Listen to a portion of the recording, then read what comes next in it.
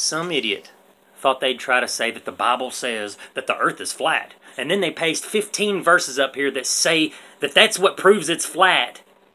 That the Bible says it. But none of these indicate it's flat at all. And if you know physics, it only indicates that it's possibly a sphere. And I'm about to get to them and explain them. 1 Chronicles 16:13. Or 16:30. Tremble before him, all the earth. The world is firmly established. It cannot be moved. Okay? That does not say the world is flat at all. It just says we cannot move the planet. Of course it moves in an orbit, but we can't move it. I mean, it's in orbit. If we want to move it out of that orbit, we cannot do that. He raises the poor from the dust and lifts the needy from the ash heap. He sets them with princes and has them inherit a throne of honor. For the foundations of the earth are the Lord's. On them he has set the world. Excuse me. That indicates nothing about the world being flat. I'm sorry, it doesn't. He will raise a banner for the nations and gather the exiles of Israel. He will assemble the scattered people of Judah from the four quarters of the earth. Okay? Oh, it's flat. Dude, that just means north, south, east, and west. You have people in the north, you have people in the south. In those, you have the east and west on both sides. That's 4 quarters. That's all that means. People believe anything. I'm telling you, you can't even talk logic. I guarantee I can speak this and it makes perfect sense. And somebody be like, nuh-uh. This right here, it even implies, it says it's circle. He sits enthroned above the circle of the earth. And its people are like grasshoppers. He stretches out the heavens like a canopy and spreads them out like a tent to live in. That's like the expansion, basically. That's basically matter spreading in the universe. He spreads out the northern skies over empty space. He suspends the earth over nothing. Okay, that says nothing about the world being flat. All that says is literally there's a large sky that hovers in etherical plane of matter, or dark matter, basically, in space. I mean, it doesn't say anything's flat at all. He marks out the horizon on the face of the waters for a boundary between light and darkness. Okay? Just because we look into the ocean and we see the border or the boundary doesn't mean the world's flat. Okay? That's all that means. Is over the ocean, you can see the boundary. That's all that means. Okay? 24, or Job 28:24. For he views the ends of the earth and sees everything under the heavens. Okay? The ends of the earth is basically just the surface of the earth. Okay? That's all it is. Alright, so basically all that is he sees everything under the heavens, which is the surface of the earth. The ends of the earth. He views the ends of the earth. That's the surface of the earth. Sees everything under the heavens. That's the surface of the earth. He unleashes his lightning beneath the whole heaven and sends it to the ends of the earth.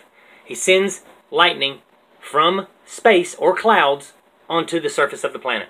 That's all that means. Has nothing to do with the earth being flat.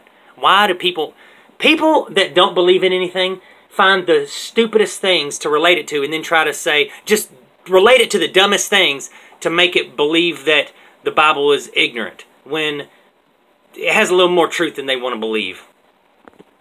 You can join him in spreading out the skies hard as a mirror of cast bronze. Basically, if you join him, this is basically whenever New Jerusalem comes and everybody's taken, the rapture, yada, yada, yada. You can join him in spreading out the skies. You can join him in this heaven, basically. That's all that means. Again, the devil took him to a very high mountain and showed him all the kingdoms of the world and their splendor. Where does that say it's flat?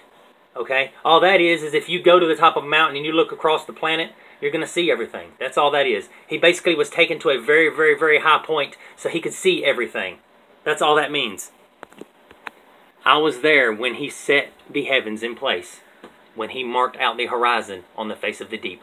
All that implies is whoever was there watched as this planet was formed. That's all that means. I watched as he set the heavens in place. Basically, set the heavens in place by creating a edge or surface of a planet. Okay, that's how that relates to the other ones. It relates perfectly to a surface of a planet. When the earth and all its people quake, it is I who holds its pillars firm. I really don't know where the hell that comes from as being a flat earth at all. All I can see that as is God holds the planet together. The Lord reigns. He is robed in majesty. The Lord is robed in majesty and armed with strength. Indeed, the world is established, firm and secure. All that means is you got a firm, secure planet that's been established. Ooh, it's so flat. He set the earth on its foundations. It can never be moved. Okay? That basically means that the earth is sitting on something. And that's the etherical orbit that it's in. It can't be moved out of that orbit. Technically, there's no orbital decay that Earth even sustains. But you've got to know cosmology. To understand the Bible, you really got to understand cosmology and astrophysics. If you don't, all these other guys just understand numbers. They don't understand astrophysics. They just understand numbers. There's a difference. If you understand an engine and you're a mechanic, you don't need to know all the math behind the engine. You can go out there and take an engine apart and put it back together. But a guy that understands all the math of an engine goes out there, what the hell is he going to do? He doesn't even know where to start when it comes to taking apart or even putting together the engine. He just knows all the math. He doesn't know the mechanics of it at all. That's the difference between me and an astrophysicist. I know the mechanics of the universe and how they work. That's why I identified the God particle and solved dark matter and all the other things. Okay? I know how the mechanics of it work. The numbers are irrelevant if you know how the mechanics of it work. The mechanics just prove everything. Okay? All I did was prove everything. I worked in reverse. I took all the proof from all the numbers and worked in reverse and proved all the numbers to be right. And actually even solved some of the numbers that they didn't understand, like gravity. Now all this says is, after I saw 4 angels standing at the corners of the earth, holding back the 4 winds of the earth to prevent any wind from blowing on the land or on the sea or any tree. They were just on every quadrant. They were in the north, in the south, in the east, and in the west. Okay? And technically, I'm going to throw this out there because it sounds weird. I'm just going to throw it out there. Everything I've read and figured out from the Bible, these angels or these spirits are gigantic spacecraft. Everything that the Bible describes about them or says about them describes a spacecraft. So none of these indicate that the world is flat at all. I don't know why anyone would even relate that to those 15 verses. I don't know. Because they don't understand the Bible and they're trying to prove that it's fake. And they're so anal retentive on doing that that they'll come up with anything. They'll find a word like dog turd in the Bible and then try to say that that describes everything in a cat's ass. See what I'm saying? They say the most ignorant stuff. Okay?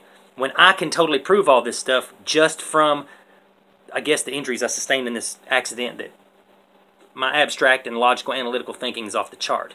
Okay, that's why I figured all this out.